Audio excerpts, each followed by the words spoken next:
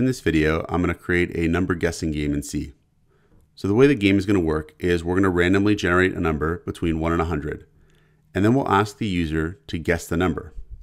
If they guess higher than the number, we'll tell them to guess lower.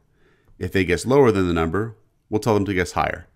And we'll repeatedly let them guess. We'll let them guess again and again until they get the number. So the first thing we're going to do is generate the random number. So we're going to include a couple libraries to help with that.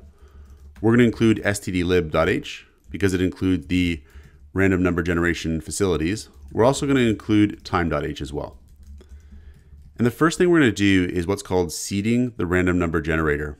So we're going to call srand with time and null. So time null is going to give us the current time. And then we're going to feed that to this srand function as an argument. And that's going to do what's called seeding the random number generator. It's going to make our numbers a lot more random than they would be otherwise. There's still going to be pseudo-random numbers, but this will actually make the random number generation more random. If we don't do this, we'll actually get the same random numbers each time we run the program. So the next thing we'll do is generate the number. So we'll say here int number is equal to, and the rand function here is going to produce a random integer between 0 and some very high number. And we just want a range of numbers between 1 and 100. So the way we're going to get that range is we're going to take this number between 0 and some very high number, and we're going to do modulus 100. So modulus, the way this operator works is you take some number, we do a divide with 100, but this operator here actually returns the remainder of the division. And some number that's potentially a very large integer, modulus 100, the remainder is going to be between 0 and 99 because of the way division works. So we'll take that number between 0 and 99 and we'll add 1 to it. And together, this will give us a number between 1 and 100. So then we're going to ask the user to enter a guess. So we'll say here do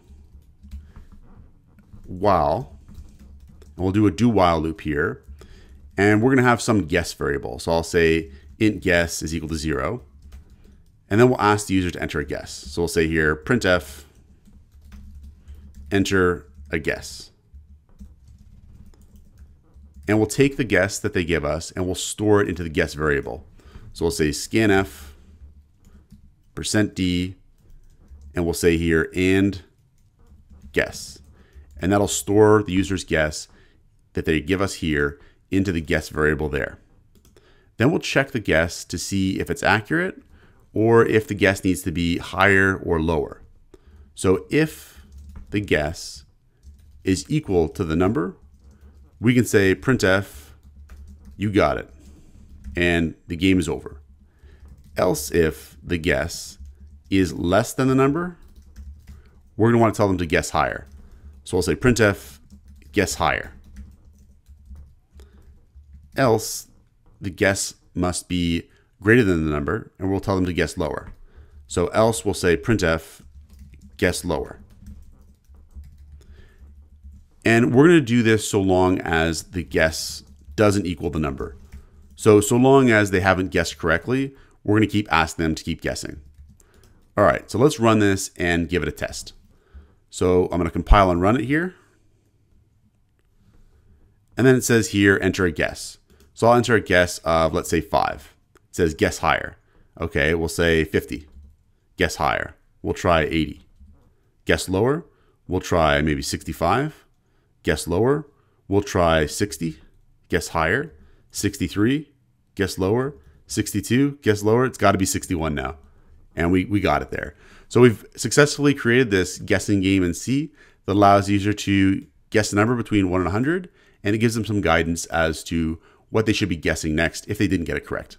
Check out portfoliocourses.com, where we'll help you build a portfolio that will impress employers, including courses to help you develop C programming projects.